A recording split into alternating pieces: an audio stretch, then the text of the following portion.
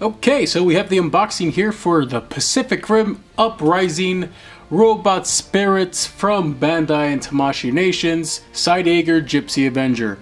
Now on the front of the packaging you have a really nice window with the figure itself on display in full-fledged beautiful blue glory of the packaging. You got a nice hexagonal grid as well towards the top that gradients off towards the bottom, and you get some nice mechanical detail towards the bottom right of the package, as well as a nice picture of the Gipsy Avenger itself on the front.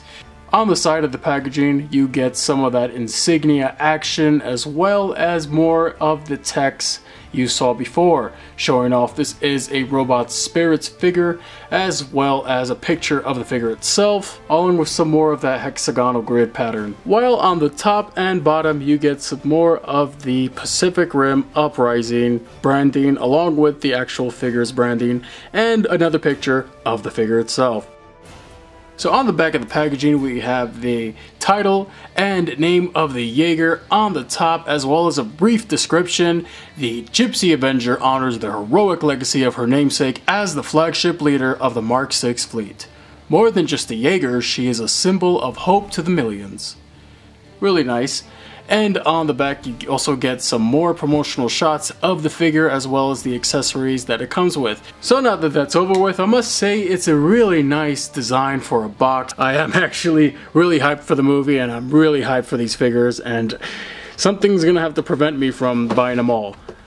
That'd probably be money and, you know, responsibilities. But anyways, getting the actual figure out of its packaging, you get some more of that Tamashii goodness there. Ooh, hello there. We have some instructions as to how to remove. These are going to come in handy because I actually don't know how this Jaeger works. Alright, you get a lot of instructions that'll be very helpful moving forward.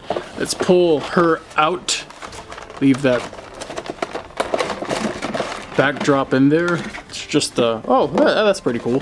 Check it out. The Pan-Pacific Defense Corps. Really nice. Okay, let's put that back in there. Clear this all up. So at first I really didn't know what to do. Either go with these guys or just skip out and wait for the Diamond Select versions.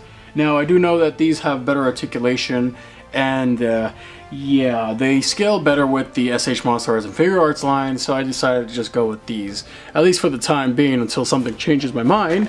There's actually a really informative comparison video that Heisenberg and G Forever did together on the Luminous channel of Heisenberg, so definitely check that out if you haven't already, and that'll actually be very helpful and informative on showing you guys which ones are worth your time. So get the packaging out, and okay, so there is what we have. Let's pull out some of these accessories. Alright, that falls out. Everything falls in line. Let's get Gipsy Avenger out. And really nice. Okay, so there's some typical plastic stuck in between the joints, and that was very easy to pull off. See, that's how you do it. Please, please, please just make it easier for me. Okie dokie. So far, so good. Okay. You know, at first these really didn't capture my eye until I saw some reviews on these guys, and I was just like, oof, I definitely need to check these guys out because I'm missing out big time. Big time. I was a little bummed out that NECA kind of lost the license to actually making these figures, but now that I think about it and look at these guys in hand, wow. I'm actually kind of happy that Tamashii and Diamond Select have gotten the free reins to do what they got to do with these guys. These guys are nice so far. Alright, yeah. I'm digging it. I like the translucent plastic they decided to use for the, I guess, the engine. I really don't know too much about the details. I have to go back and watch the first movie again before I check out Uprising when it comes out in theaters this month. So, if anybody is interested in picking up this figure, well, if you want my opinion, you're going to have to wait till I actually get around to reviewing this guy because I have a lot on my plate. Just quickly take a look at the accessories it comes with. here. This looks pretty sweet.